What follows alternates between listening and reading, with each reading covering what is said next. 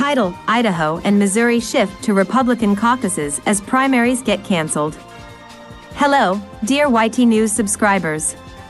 We bring you the latest political update from October 3, 2023.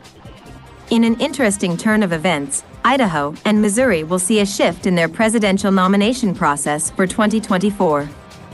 The Republican-led legislatures in both states made the decision to cancel their presidential primaries, leading to a significant change. Instead of primaries, presidential caucuses have been scheduled for March 2, 2024, moving these states to the forefront of the national presidential selection process. Originally, both states had slated their primaries for March 12, but lawmakers opted for caucuses.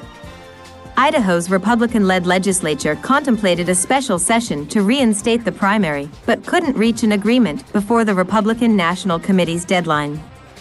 In Missouri, lawmakers intentionally canceled the primary last year, opting for caucuses this time.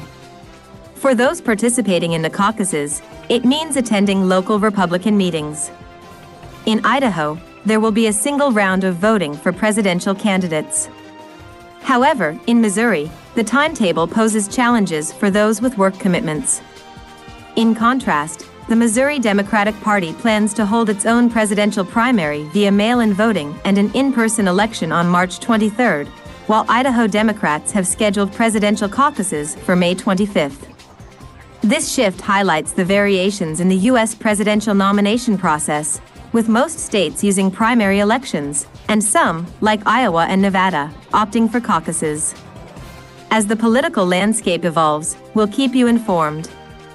Please remember to subscribe to YT News, share our content with friends, and activate notifications to stay updated on our latest videos. In conclusion, the political landscape is ever-changing.